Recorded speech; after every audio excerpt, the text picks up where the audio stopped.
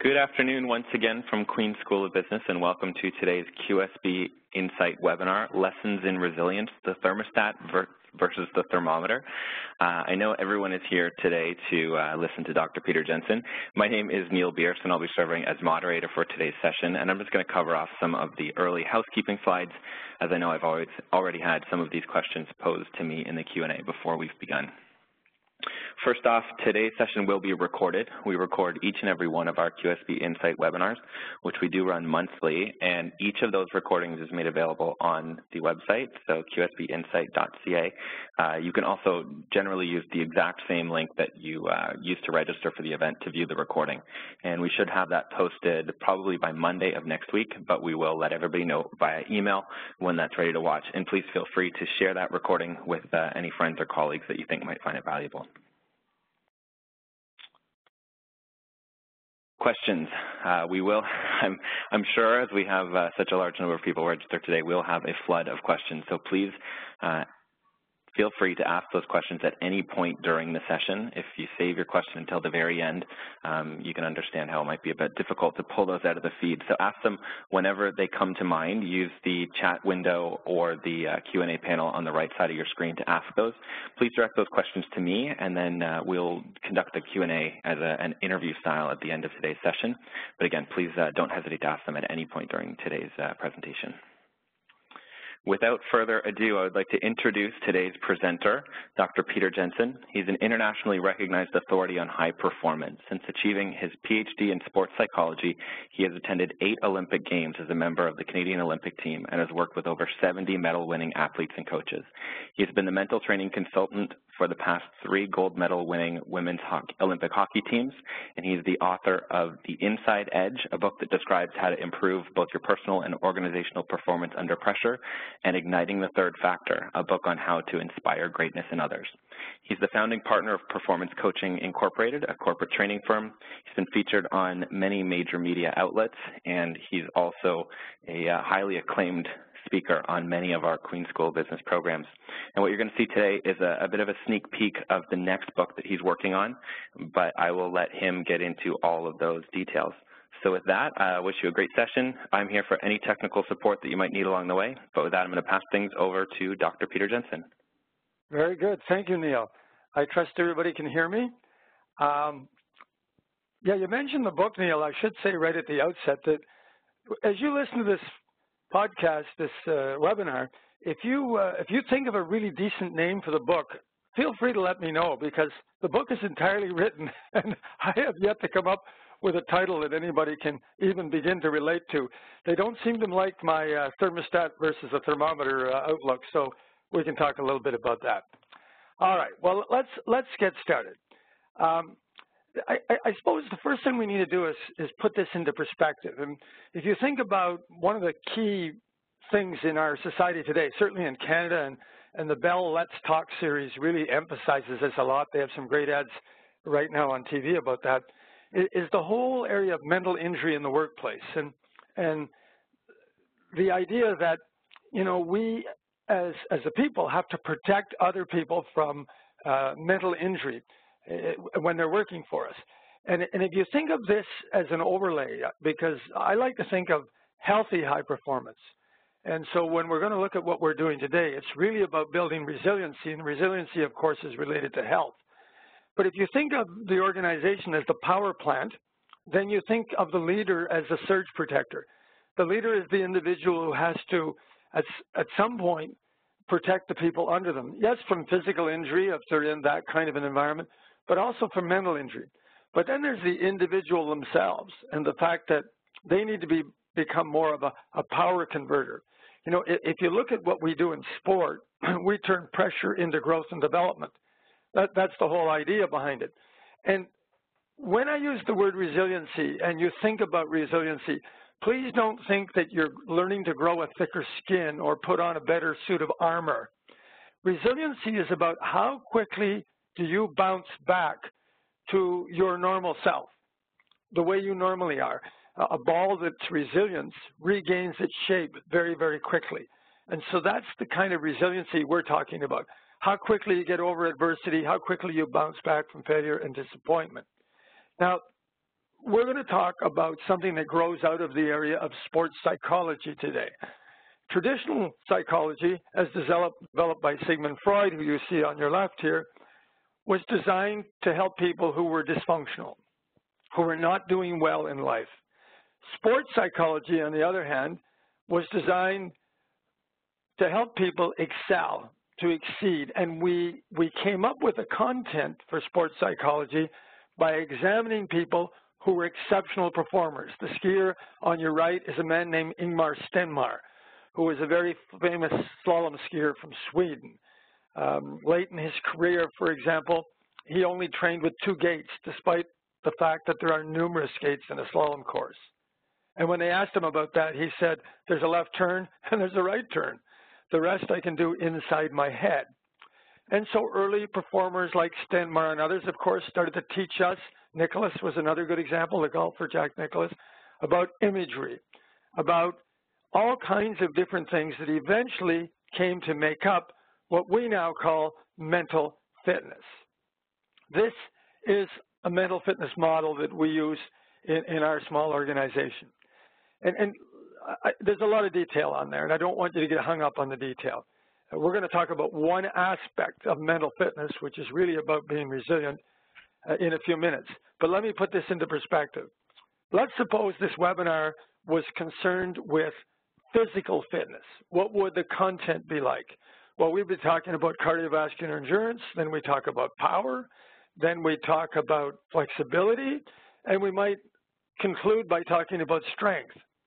Well, what if we were going to encourage mental fitness? What would we talk about? Would we talk about people's perspective? We talk about the images they run. We talk about how to manage their energy, and we talk about where they put their attention. What do they focus on? Today, we're dealing with the extreme left in that model. We're going to talk about energy management. That does not mean these things aren't all connected. Of course, your perspective can easily undermine your energy. We're going to talk a little later about how we need to learn to minimize the drain on our energy resources by changing sometimes the way we think about ourselves. Now, you might be asking, okay, well, how does this work? Well, it works because you're a human being. Look at the next diagram. See in the middle it says self. If you were a snake or a lion or a manta ray, we'd be pulling that self out. Why? Because it wouldn't exist. And none of those primitive animals, more primitive animals than you or I, have awareness. You and I, on the other hand, are blessed with awareness. We can notice what's going on at the mind level, the body level, and the feeling level, and we can make choices. We don't have to be ruled by it. We don't have to be dominated by what we're experiencing at the mind, body, or feeling level. We are least human when we are like our more primitive counterparts, when we are reactive. We are most human when we notice what's happening to us as a result of a certain situation and learn to make choices. And yes, sometimes we change our perspective, and sometimes we change the images we're running, or we choose to run new images that take a stand for what we want. Other times we'll breathe differently and lower our energy level, and sometimes we'll redirect our attention onto something more appropriate. But this is at the foundation of being mentally fit. Awareness is the key. Let's talk about why we would even want to talk about energy management. Well, the world we live in, there is a set amount of hours in every day that has not changed. And yet the sheer volume of demands that we face as professionals or parents or students has grown exponentially. Now, people who fail to identify the constant term in that above equation that I just mentioned, the number of hours in a day hasn't changed, mistakenly turn to time management strategies in the hopes of keeping up with a growing list of to-dos. The challenge with this approach is that time is finite. And even when we think we're using it wisely, often it's time that has control over us. If you think about it, it's the pressure of time that has us sometimes forfeiting a well-needed night's sleep, for example. It's the urgency of time that creates a wave of anxiety in us when we think, oh my gosh, I got to do this or I got to do that. And of course, it's the limits of time that force us into thinking we don't have enough of it, especially to spend with the loved ones or the places we want to spend our time. The truth is, time is the problem. It's not the solution. Now, when you focus on energy management, on the other hand, that's always within our own control. And it's about striking a balance between moments of high performance and periods of renewal. You know, often we describe our days as a marathon. Oh, it's such a marathon. The truth is, from an energy perspective, we are not marathoners. We are all sprinters. We all work best when we work hard for a period of time, like 90 minutes, at the most 120 minutes, and then we put in some time for recovery. And we're going to talk about that a little later on and why that's so critical. But coming back to energy management, getting enough rest and recovery, leveraging our stressors, and enjoying the presence of loved ones, these are actually positive actions that are connected to energy management. These are actions that serve to increase our overall level of productivity at a much greater rate than spending a couple of extra hours working in a disengaged state on something. And so here's the metaphor that I have been putting forward. You are a thermostat, ideally, not a thermometer. What does a thermometer do? Well, it rises or lowers itself to the temperature in its immediate environment. It matches the environment it finds itself in. A thermostat, on the other hand, you set. You decide what level of arousal that you want to be at. And we're going to see that particularly in high-performance situations, this is absolutely critical. In my work with elite athletes, I would say that learning to monitor and control your arousal level is the single most important thing they do to be able to get out all their skills at crucial times. And we're going to look at the choker's profile and on all of these kinds of things so that we get a better understanding of what I have just said. But why don't we start at the beginning? And the beginning is you got to acquire energy in the first place. You know, right now it's quite cold outside, at least where I am, and as a result, my furnace is on. But I don't have to worry about the energy supply to my furnace. However much energy I need simply is piped in from a gas pipeline. That's not true of me as a human being. I have to put energy or things into my body that create energy for me. And we'll talk about those very, very briefly. Then we're going to talk about the raising and lowering of energy that I just referred to when we have a section called monitoring your arousal level. And then we're going to look at minimizing the drain. You know, in my house, I had an energy audit done in my house because there were certain things in my house that were not conducive to good energy management. I was losing a lot of heat along my sill plate, for example. I needed to increase the insulation behind certain light switches and sockets, and I had to replace some windows. And mainly get my kids to stop leaving the fridge door open, leaving lights on in rooms, etc. Well, we as a human being need to learn how to minimize the drain on our energy as well. And then something I call an energy reset, which we will get to a little later. So let's talk about acquiring energy first and foremost. Sleep is essential, all right? And there's a ton of information on sleep. Now, as a great irony, I literally have come to you from a sleep lab. Last night, I spent with wires over my entire body in a sleep lab because I have sleep apnea. Despite the fact that I'm 6'3" and weigh 155 pounds and are skinny as a rail, for some unknown reason, I have sleep apnea. I was exhausted for years not realizing I had sleep apnea. The minute I got a CPAP machine, my energy levels doubled. Made all the difference in the world to me. I need a new machine. The government wants you to go and have another sleep test. So that's what I did last night. So nothing replaces sleep. We need to acquire energy. Now, there's two other things. Oh, I want to show you this little slide that I stole from someone at Queen's.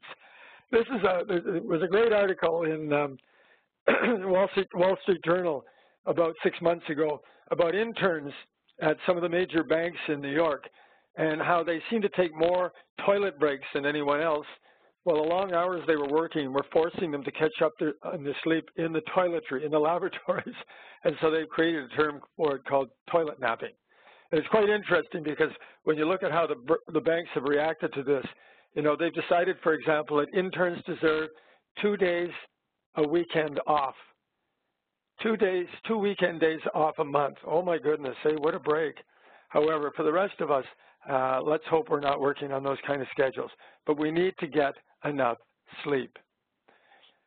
I had one of the students I used to do the research for the book, a Queen's Commerce student, look into, okay, what's the optimal level for a nap? Like everybody says they would be more productive if they had a nap in the afternoon. What's the optimal time? And it really ties in with a sleep cycle. You know, when you sleep, sleep occurs over a 90-minute cycles. And it's a funny sort of thing, you know, if you're tired in the morning when you get up, it does not necessarily mean you didn't get enough sleep.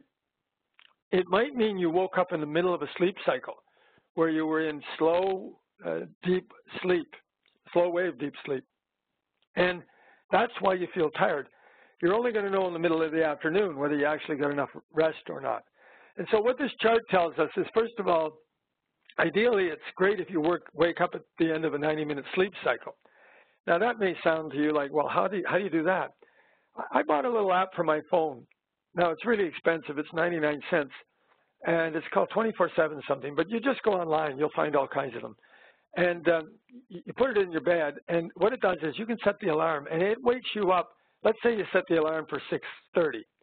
Well, it'll wake you up 10 minutes either side of that when it's most appropriate, or right at 6:30 if that happens to coincide with the end of your sleep cycle. It monitors you, and it'll tell you how much rest you got, how restless you were, how much you were awake, etc. It's really quite an interesting little app for such an inexpensive thing.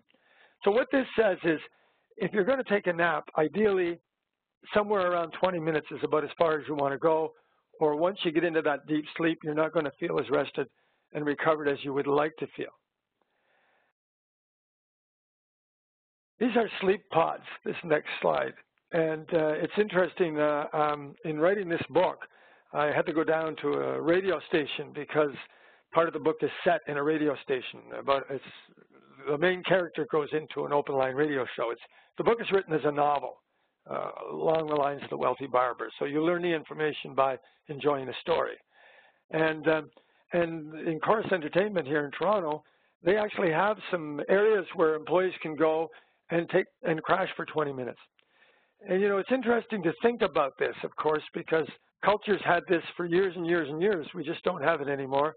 And it was called a siesta. But these are some examples of the sleep pods that some companies are starting to put in. I was just at the World Championships in the fall for women's basketball in Turkey. I work with the Canadian team. We had a great tournament, by the way. We went from 9th in the world to 5th, which is quite astounding for us. And one of the players on the team is a runner, you know, and she kept saying to me, oh, I got to get out for a run. I got to get out for a run. And I'd say, why? I mean, we got basketball games. Yeah, I know, but, you know, runners hate to take time off running. They really do. So finally I said to her one day, when do you think you get fit? She paused and looked at me sort of funny. She said, what do you mean? I said, when do you actually get fit? She said, when I work out. I said, no, you don't get fit when you work out. Nobody gets fit when they work out. You lift weights, you know when you get fit? When you're sleeping. That's when you get fit. That's when the body repairs all the little muscle tears and things. So if you're not getting adequate rest, you're not taking advantage of your fitness program. Now, the fitness slide is in here because that's another way to energize. That's another way for us to increase our level of energy. Someone who is in shape has a lot higher levels of energy than someone who is not. And it's interesting, you know, working with bridge players and chess players and activities that you would say, well, fitness is not important to those activities, they're all getting in shape now. There's no more big, heavy bridge players and people like that, not at the world-class level anyway, and certainly not true on the golf course anymore either. And the other thing, of course, is what you eat. And it's not the purpose of this seminar to talk about that, but obviously the nutrition you take in also determines how much energy you have. All right, let's move and look at, we're not going to do this little game. That's something I do when I have a class live in front of me. Let's talk about turning your thermostat down, okay? Now, here's the interesting thing.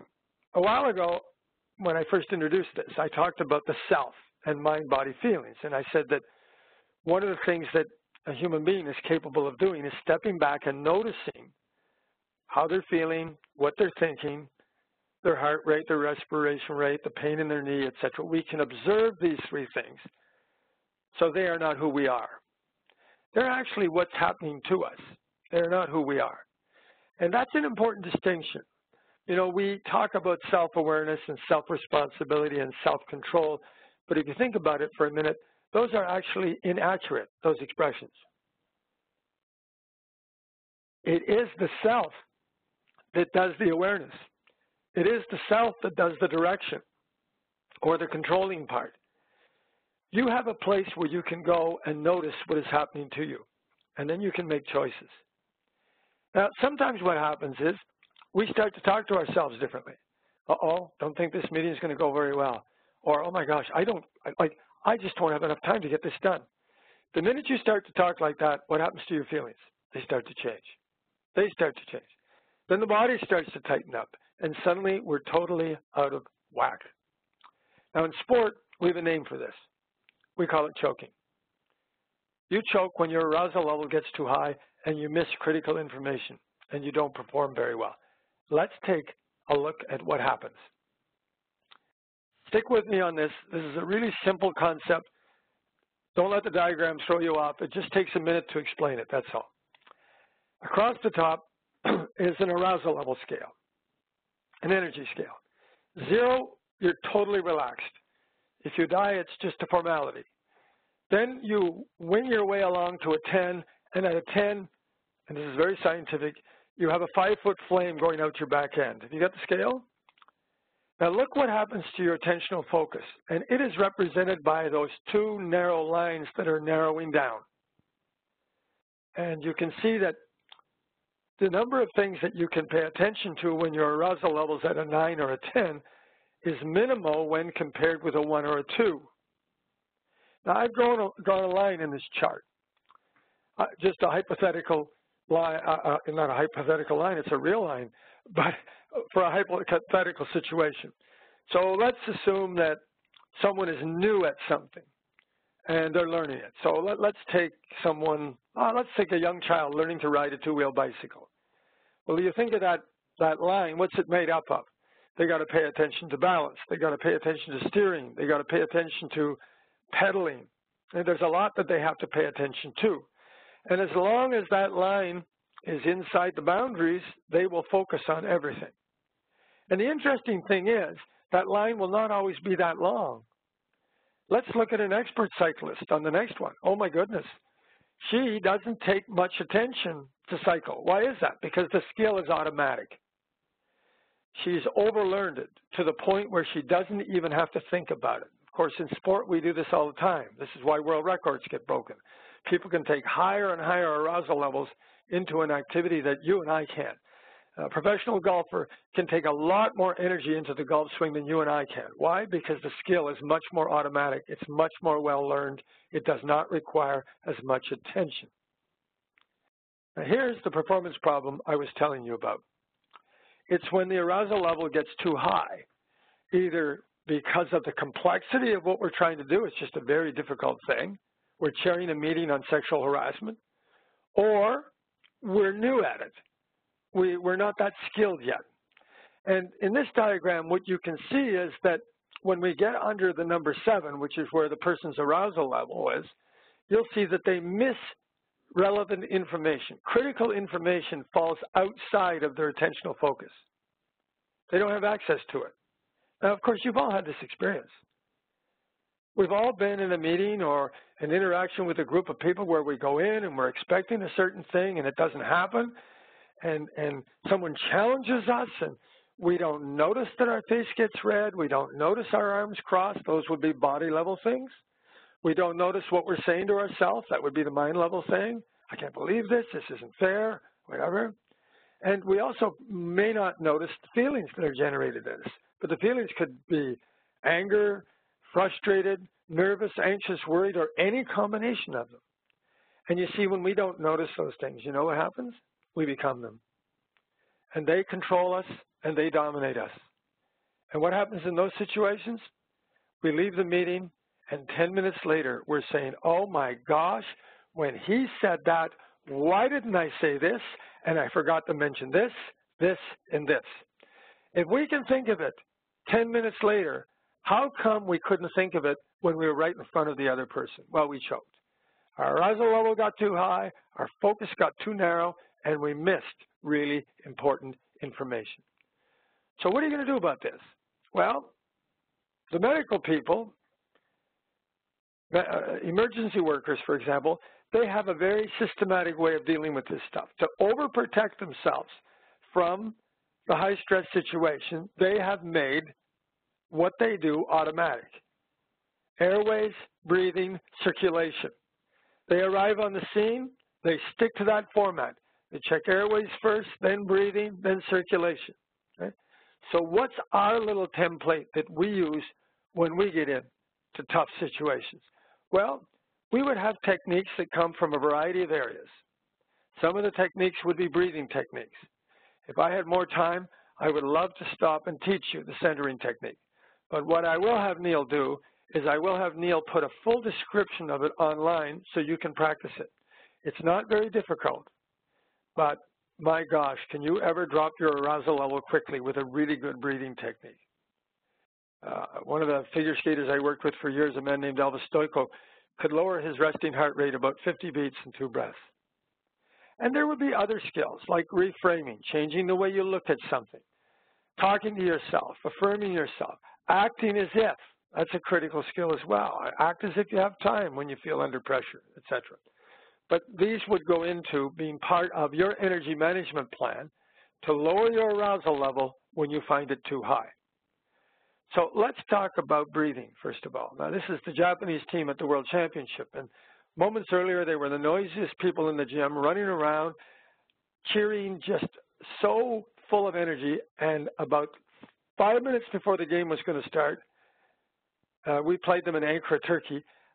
They immediately stopped. They all stopped, and they all walked into this formation, and they closed their eyes, and they centered. They stopped and centered. Not that it was all that effective. We beat the crap out of them anyway, but we'll come back to that.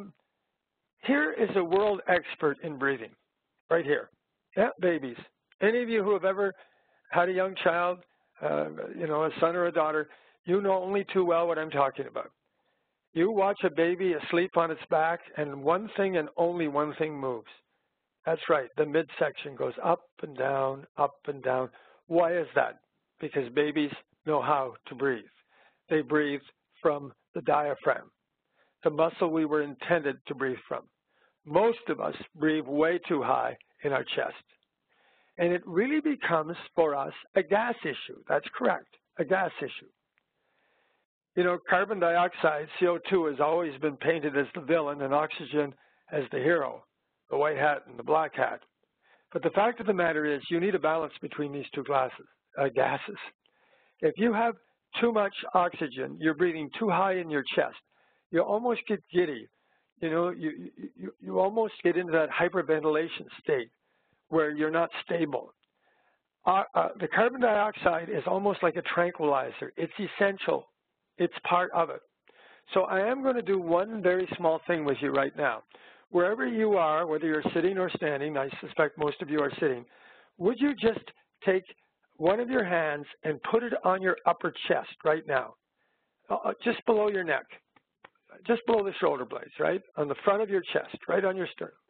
And take your second hand, and I want you to find your rib cage, the bottom of your rib cage. And now put your hand there, because just under the rib cage, not physically under it, below it, that would be a better way to put it, and that's your diaphragm muscle. And just in quiet now, over the next 30 seconds, I just want you to notice which hand comes out first.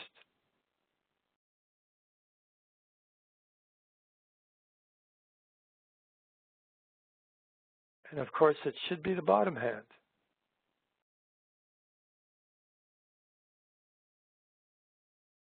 All right, thank you for doing that. And so this is a miniature version of the centering technique. I will send Neil a more detailed version, but basically this is the way it works. You focus 100% of your attention on your diaphragm when you inhale. Then you hold the air for a second. And when you let it out, you shift your attention to your shoulders and you let them fall. And if you're standing, you bend your knees. Or if you're sitting, your rear end sinks into the chair. Now, I know this sounds really simple. You get good at this, you'll be astounded how quickly you can lower your arousal level. It's an incredibly effective skill. It comes from Aikido, one of the martial arts. And you know the great thing about it? You know the wonderful thing about breathing techniques? You can practice them anywhere. Nobody knows you're doing them. Okay? You're stuck in traffic, you've got two choices. Learn to fly or breathe. So instead of getting out of joint, great time to practice your breathing technique. You're waiting for that download bar on your computer rather than sitting there going, come on, what's taking so long? Jesus, internet is slow. Center. The best teachers for me, I have decided, bear in mind that I'm 68 years of age, so this is not an insult to anybody, but I have decided that all the senior citizens in any express lane have been sent to teach me how to breathe. I had a beauty the other day over at Metro here in Don Mills. The guy was searching for coupons in his pocket, and I'm in the express lane. He was a master teacher. I would have got so out of joint years ago, I sat there and centered 3 or 4 times, got control of myself, and went home in a much better state than I would have a few years ago, I can tell you.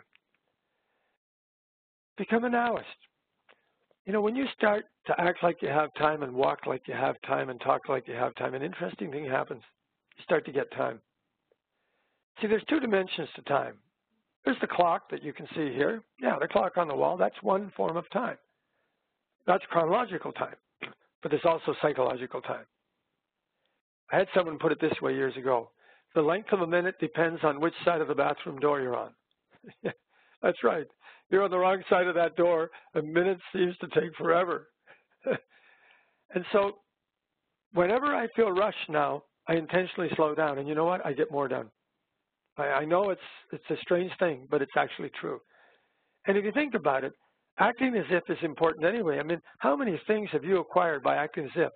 Almost all of us got our confidence by acting as if we were confident. We certainly didn't feel confident in the first place, but we chose to take a stand for the way we wanted to be. So slow things down. Now, sometimes you have to turn the thermostat up. You need energy. Have you ever had that place, you know, like it's almost this time, actually. It's like 2:30 in the afternoon, and you're sitting at your workstation or your desk, and you're looking around, and you're almost thinking like this, like, how could one organization have hired so many slugs, you're saying to yourself, you know? Or you're saying something like this to yourself, oh, my God, I got to get to bed at a decent hour tonight, you know? And the telephone rings. And on the other end of the phone is someone who brings out the best in you. You haven't seen them in a while. They're in town. Let's get together. We're going to do this. We're going to do that. You hang up the phone. Tell me about your energy level now. Totally different place, isn't it? You've been energized. Now, this points out one critical thing. If you can get people to phone you at crucial points in your life, but maybe we have to learn to phone ourselves. Because you see, when we are disengaged like this, we are distracted. That's why we notice the other people in the office. We try to get at things we can't. We're too broad. We're not engaged enough. I read a book, Happy Money, a while ago. It's a really interesting book, by the way, by a woman from UBC and a guy from Harvard. And they were talking about how any time spent focused on a single item is so important because it generates way more happiness, even if it isn't a pleasant task, than focusing on a variety of things. At the bottom of this slide, you can see a little quote from my friend Andy Higgins. Focusing on everything is focusing on nothing. And so what are you going to do to revitalize? You want to sharpen the saw. You know, you don't keep cutting wood with a dull saw. Every once in a while, you have to pull a saw out of the wood and sharpen the blade. Well, we need to do that for ourselves. And so what do we need to do? We need to break our day up. Right? The whole issue of glucose and working memory, you know, it's an interesting thing is, glucose is the primary source for the body cells, including the brain. And when that becomes depleted, you continually exert effort on difficult thinking and reasoning when you're in that state, it really affects your potential. There's a woman named Sian Bellick, and she wrote a book called Choke. She's a brain researcher at the University of Illinois, and she was just at a workshop that I was doing with the Olympic preparation workshop series, getting people ready for the Olympics in Rio. And she came up and spoke, and she made an interesting point. She said that operating when all the glucose cylinders are empty is a really bad option, especially for people who have the most cognitive horsepower, with the most potential to begin with. And that's sort of interesting because, and I know this is just circumstantial evidence, but when you read the biographies of any of the, like whether it's Edison or Einstein or Madame Curie or whoever it happens to be, you know what you're going to discover? They took lots of naps. And because of who you are, we want to get things done. We tend to get engaged. You got to pre-plan those breaks. And you got to eliminate the things that are eating your energy away. And we'll talk about those. So this is the point I made earlier, but I didn't make it this well. Staying focused on the present moment is beneficial for happiness. In fact, regardless of whether an activity is pleasant or unpleasant, people are happiest when they stay focused on it. And of course, there's tons of things on mindfulness right now that would fall right into this. So Tony Schwartz wrote a book called The Power of Full Engagement with James Lower, an American sports psychologist. And this is his point. You know, you got to get disciplined about breaks, and you got to take one every 90 to 120 minutes. And take a break that meets one of the basic human needs. So if you're working intellectually on something, don't make your break doing something else intellectual. Go for a walk in the park next door. Phone your mother, who you're supposed to hear from you every so often anyway. That'll satisfy an emotional need. Those types of things. Now, what people will tell me, of course, is that they can't take breaks. No, are you kidding me? Take a break every 90 minutes? I can't do that, okay? And it's because we think too big or we think we don't have the time. We think, you know, a break has to be much longer. It doesn't. In 5 or 10 minutes, it's amazing how the body recharges. And yet, people will say, I can't do this. Now, there's a very simple solution to this if you don't feel that you can take a break every day. And here's the solution. Take up smoking. It's amazing. Smokers have no trouble getting outside every 90 minutes or so. No trouble at all. So what about the rest of us? So I encourage you to take up smoking and do everything but the smoking part. Get outside, go for a bit of a walk, etc. Time spent outside is way more energizing than time spent inside. And we could get into a big philosophical, spiritual discussion on this because the soul loves beauty and it loves being outdoors, etc. And it's amazing what a difference 5 or 10 minutes just walking around outdoors will make to your energy level. Cultural norms. You know, I've talked to a lot of people who worked more in Asia and the Far East, and they tell me they had no trouble taking breaks in the afternoon. They could even nap if they wanted to at their desk. It was culturally acceptable. You know, here, it's not so acceptable. And the last point here is, hey, when you do take a break, make sure it's a break. Don't hang out with the black hole in the office. Don't hang out with that person that only sucks energy out of the system, never puts any energy into the system. And of course, then the big stuff. Where are you going? What are you here to do? What's your purpose? You know, I love the ancient Egyptians. One of their expressions was, you know, that when you died, you'd be asked 2 questions. Did you bring joy and did you find joy? Well, what are you here to bring and what are you here to find? And put those things into your day-to-day. It's amazing how much energy you get, and especially when you do things for other people. You know, in Happy Money, they talk about giving someone $20, and some people, they say, spend it on yourself, and other people say, spend it on other people. And the people who spend it on other people, their happiness lasts longer and is much deeper than people who spend it on themselves. Minimizing the drain. Ceaseless striving is acting when no amount of effort can make a difference. Imagine if I insisted that every single one of you change what you had for breakfast this morning. You'd say, Jensen, give me a break. I can't change. No amount of effort. That's correct. That's ceaseless striving. You're busy applying effort, and no amount of effort is going to change. It's like you're stuck in a country and western song. It's sort of in there with the stand by your man crap, you know? And it's critical to be able to learn to let go. You know, what's situation mastery? Acting when you can make a difference and letting go when you cannot. And if you can't sort out the things that you have control over from the things you do not have control over, you're in for a long, hard life. The second thing that can drain our energy is the stories we tell ourselves. We are constantly telling ourselves stories, and most of it is crap. I'm serious when I say that, you know. Too many times people think that the voice in their head is like God talking to them or something. The critic has almost no value, almost no value. Most of the time, it has no value whatsoever. The voice in your head is a young voice. The voice that's worried about this presentation or whatever, yeah, that's a young voice from a time when you were worried for a reason because you were uncertain in the world. But nothing of a death and life nature is going to happen in that meeting or in that presentation or with this golf swing.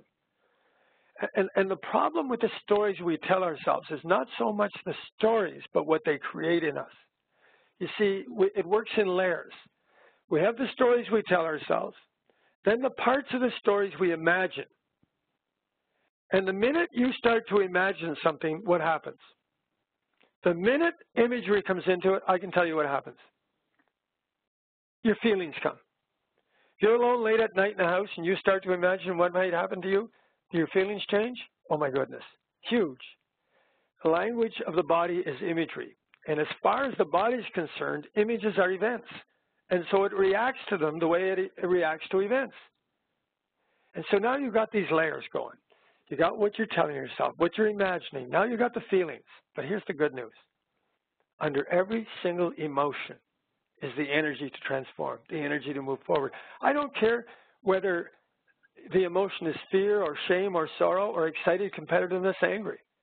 It's always got energy onto it. And putting that energy into something productive and moving forward, deciding where you want to put that is critical. I'm often saying to performers, what are you going to do with that disappointment? What's the setback teaching you? It's teaching you that you're not there yet. It's not teaching you you're not going to get there. It's just saying you got something to learn or change or adjust or modify or improve or let go of. Because if you had what it took, you wouldn't have the setback in the first place. Most of life's lessons are not friendly. And how we talk to ourselves is critical. We're going to move into the end here. We're going to talk a little bit about our perception of stress. In order to do that, I'm going to talk about some research from Kelly McGonigal. And by the way, you go online and look at her YouTube on TED Talk on this. It's really good.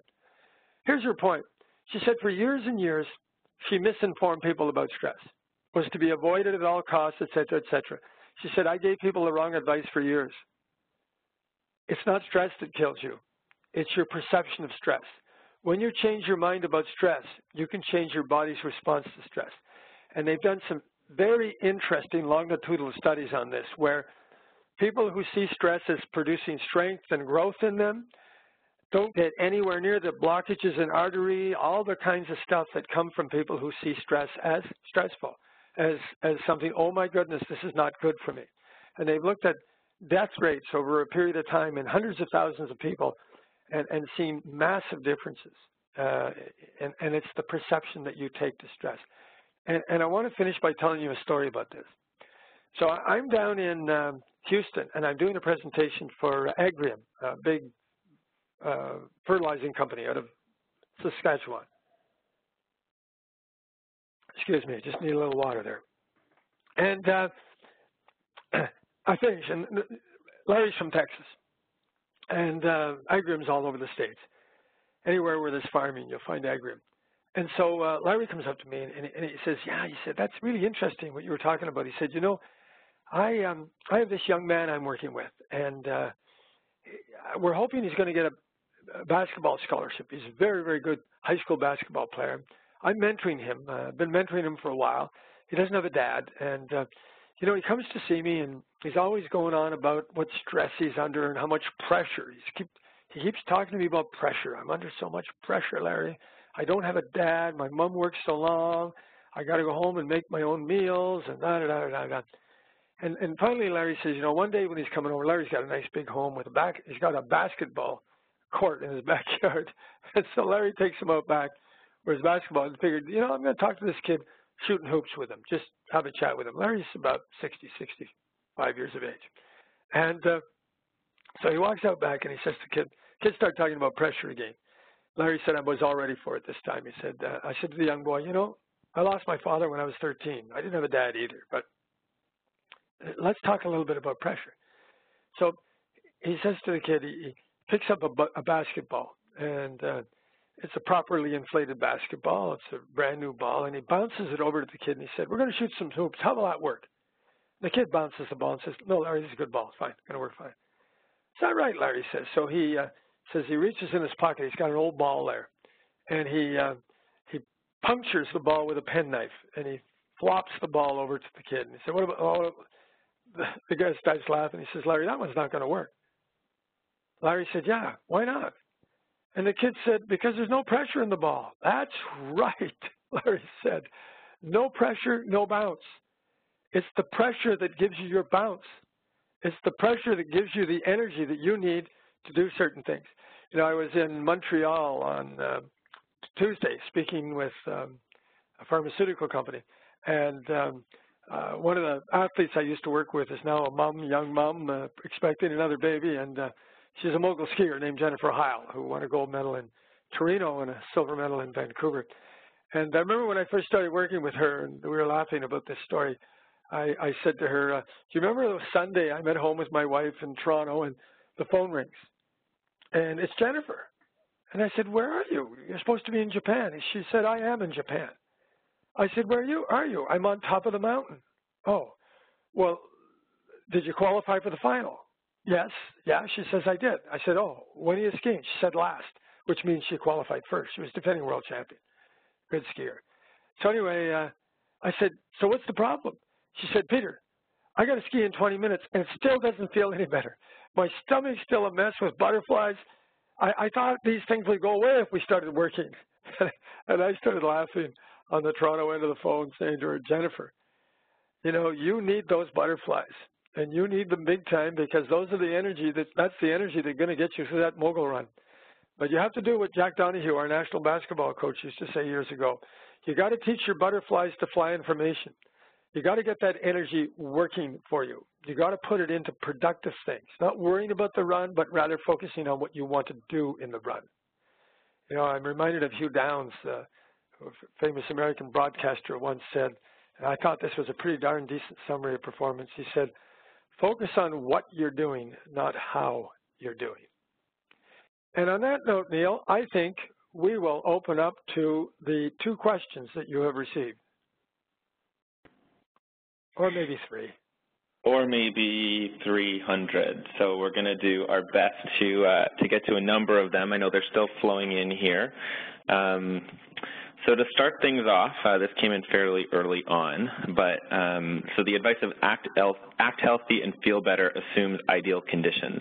How do you deal with a situation where you might have a bully of a boss who is the one that's inducing all the stress that's then impacting your sleep and things feel a little bit out of your control? This is going to sound like a very cruel answer, perhaps, but you have to decide whether that's an environment that you want to stay in and is worth working in. And, you know, people will say to me, well, I got to have a job, I got to this, I got to that. I said, really? If tomorrow you came down with a serious health ailment, you would make that decision in a moment. Why would it take something like that to force you to make a decision that you should learn to make? Obviously, you know, working for a bully, that's what the whole mental injury in the workplace is all about. That person needs to be reported. The minute you go and say, this person is bullying me, or this person is singling me out, or I feel this way when I'm with this person, HR has to act on that. And I know this from fact because we had just a situation in an organization I was in a year and a half ago. I reported the incident, and eventually that other person was let go. Now, I'm not saying that will be the case in this situation, but you don't have to put up with that. And this is either a place where you make a decision to act on your own behalf, because if they're being that way with you, chances are they're being that way with other people, and someone ought to stand up, just the way people are now standing up against certain Bill Cosbys and people in our world that acted in certain ways. or you're going to have to become an absolute Buddhist monk that can handle all this sort of stuff, and you see this person as your teacher. And that's not beyond the realm either. I know people who do that and choose to work hard to not let this person have an impact on him. But that's a very tough, long road. All right, next question. So all of these details, when presented in a whole package like this, they look like an amazing, complete life overhaul.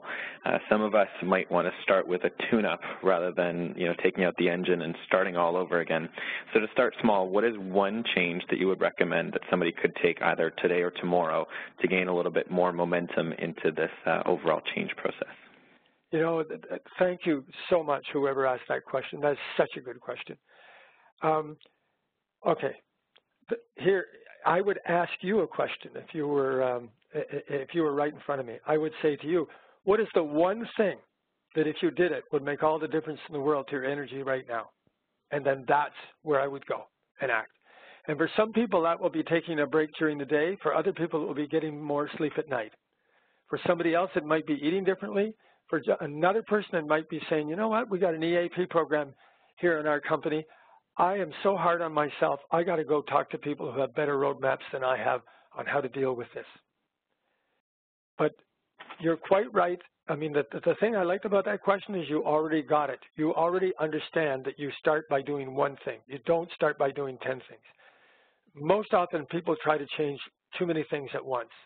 Pick one thing. It's Andy Higgins. Focusing on everything is focusing on nothing. Okay, another question just came in. Are you sure that was okay, Neil? Yeah, I think it was great. I'm just teasing you.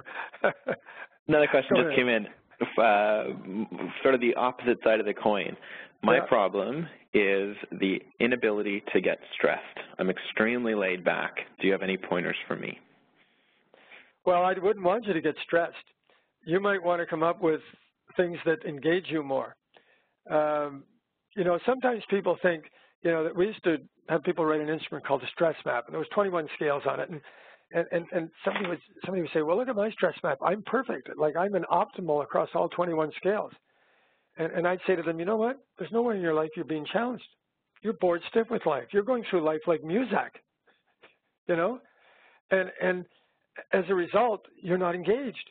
And so I would say to this person, what excites you? And that might be, maybe you're flat because you're not engaged with enough people. Like going out and passing information on to people, or helping other people, or doing something to assist another person in doing something. Or maybe you're in the wrong job and it's getting too easy for you and you need something to challenge you. But I wouldn't use the word stress. I would say, how do you get more engaged? And again, that sort of needs to be a one-on-one conversation, because it could be a variety of reasons. Okay. Another question just came in. So I manage a large group of physicians. How do I coach them to manage? How do I coach them to manage the stress of being on call, an environment where they have little control over when they'll be called in and how urgent the situation might be? This is my family, all right? I have a daughter who's a medical doctor and an emergency medical doctor in family practice, and second call and first call, and she has the added stress of organizing the schedule for all the physicians in her hospital because she's the CMO, the chief medical officer. And yeah, that's a toughie. And what I would say is I would be more facilitative with that group as a whole. There will be some people in that group who manage things incredibly well and others who don't, because some people are good with uncertainty and other people are not so good. And the trouble is, especially if you're a male, you have a great tendency to ask your neighbor if you're framing a doorway to give you some help because you don't know what you're doing. But in terms of anything to do with yourself, like, this stresses me out, we never talk to anybody else about it. And I would want them to sit down and come up with a plan as a group. Like, what kinds of things can we do to make this more predictable, to better handle what we're going through? So some of the things would be things that they were doing, like inner skills that they were applying, and some of them will already be doing this. the funny thing about what people do on the inside is they think, oh, well, everybody else does this. No, everybody else already knows how to do this. No, they don't. No, they don't. You know, I remember working with a group of primarily women who were working with abused women many years ago, and they were all counselors. And the one woman talked about how, you know, when she had two doors to her office, one where people came in and then they left through a separate door because they were often distraught and they just didn't want to walk through a waiting room and see a bunch of people. And the one woman had come up with a way of dealing with this. What she did was when the woman walked through the door, she always imagined that she was carrying with her a ball, and just a balloon-sized ball. And she said that was her world. She said, I saw that as her world. And she was going to put that ball on the table, and we were going to open it up, and we were going to take a bunch of things out. And we're going to talk about what was going on within her world. But with about 20 minutes to go in my hour, she said, I always was aware of how many things were sitting on the table that we had talked about. And so I'd always summarize, well, you know, we talked about this today around that thing. Let's put that back into your ball. And she said, I'd make sure that they had everything in their ball when they left. But she said, here was the most important thing I did when they left. I turned and I handed them their ball. Like, now, I did that in several ways. Some of them we shook hands. A lot of them I knew very well, and I hugged them. But the point was, I had this image of the ball transferring to the other person and them walking out with it because it's their world, it's their life. And in 5 minutes, I'm going to open this other door, and somebody else is going to be coming in with their problems. And I cannot be contaminated from the person I just dealt with if I'm going to deal effectively with this next person. And so when they sat down and discussed what they wanted to do, my gosh, so many people adapted this skill that this woman used all along, and no one even knew she had it because it never came up.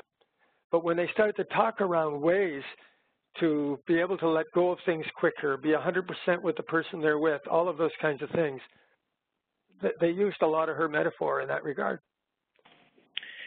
All right, another one just came in, and this is probably a little bit more on the productivity side of things, which I know you weren't entirely getting into at the beginning, but I think it relates. So I'm embarrassed to say that my biggest enemy in the workplace is my email inbox, where others seem to dictate my priorities and everything is urgent. Do you have any tips beyond shutting it down? Yeah, I think that at your high energy places in the day, the last thing you want to be doing is email. And so, you know, people work best, like multitasking doesn't work. Like I didn't touch on multitasking at all. I meant to, but I didn't. And I have a fun little thing I do with people to show them how ineffective multitasking is. And so, you know, you're working on a project and then you slip away to check the email because you heard it come in, and then you go back to the project. The lost time and the refamiliarization with the project, it's just such an inefficient way to work. And so my thing is, look, you know, you lay out the priorities before you get in there. What is my number one priority? Now, if it's to answer email, then you answer email. But if your number one priority is to do whatever it is, you know, then that's what you want to focus on. And I've had people even set a beeper on their watch. And I mean, like, for every 15 minutes. And the beeper goes off and they ask themselves, was I focused on this or did I get distracted by that? And over time, they got very good. Now, listen, you will not focus on that project if you don't allocate a time to deal with things and to catch up with things and to deal with email. But slot them into a time slot, and that's when you do it. But when I'm high energy and I've got enthusiasm, I will get a lot more done on this project than if I do a piece, email, a piece, email, a piece, email. And organizations are going to have to start to recognize this because it's true. We're working very inefficiently right now in many, many places. All right. We have time, I think, for one more question. I know people are starting to drop off. What would you say to someone if they get anxious in social situations, let's say, for example, a business meeting, and is that the same type of thing that you would say to an Olympic athlete at the top of a mountain, or would things be different for getting anxious around a business meeting? Well, if they're getting anxious for the meeting, or maybe they're getting anxious in the meeting when they get challenged or they get asked a question or things like that. And I would want them to start to mentally prepare for that. And the first thing I would ask them is, if someone said to me, well, you know, I'm a little anxious about the meeting, I'd say, okay, what else are you? And they would look at me very funny at that point. And I say, what else are you? What do you mean? Well, how confident are you? Well, I'm very confident. Oh, how well do you express yourself? I express myself very well. Okay. How has work been going? Oh, it's been going pretty well. So work is going pretty well. You express yourself well. You're a confident human being, and you're a little anxious. You see? Because if we don't see the anxiousness for what it is, a small piece of the pie of who I am, then I become the anxiousness. And that's when you head into that choker's profile that we looked at earlier. And what happens in those situations, of course, you just validate it. That you realize, oh my God, I had something to be anxious for all along, because the minute they challenged me, I was 100% caught up in my anxiousness, and so I didn't respond the way I knew. What I knew after the meeting, I couldn't get out in the meeting, and therefore it validates it. So I think you got to remember all of who you are. And then that's when you're sitting there in the meeting and you notice your anxiousness rising. That's when you center. Nobody's even going to know you did it. But you have certain things you're doing to get yourself on track. And if you're generally an anxious person, take advantage of the EAP program again. I'm not a trained counselor or a psychologist. I have a PhD in psychology, but I'm not a psychologist in the sense that I don't do counseling. I don't do therapy.